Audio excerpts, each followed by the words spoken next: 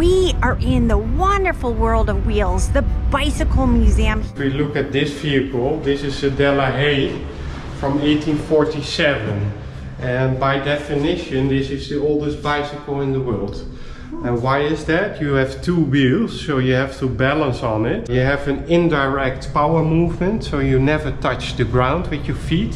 It's like a rowing machine. And you steer this one with your feet. I see. But this is really inefficient. It's also really difficult to ride it. And there's a little brake on it. If I pull this, a little block. Oh, wow. It also has some suspension inside of the frame here. Yes. Oh my. So if you like bikes, inventions, and history, you have to come and see the Bicycle Museum. Hope to see you riding.